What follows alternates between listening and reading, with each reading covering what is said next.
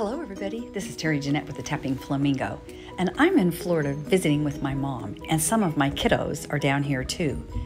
And what do you do when you go to Florida? Well, of course, you go to the beach.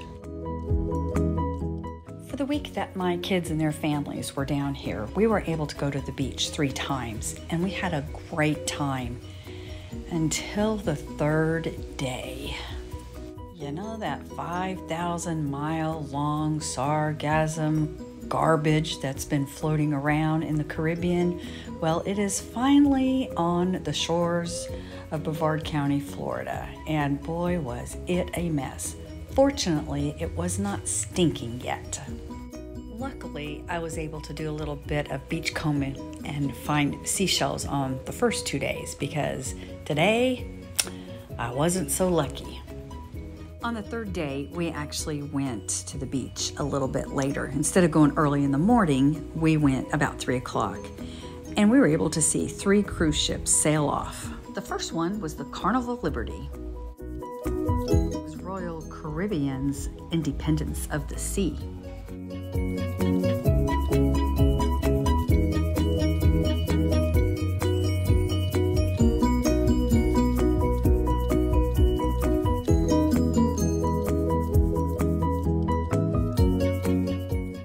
Last one was Disney's Wish.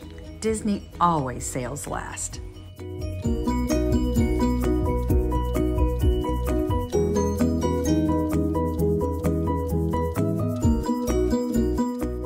As you could see, the seas were quite rough, and you know, all that sargassum that's on the shores were also in the water, so we didn't really do much swimming.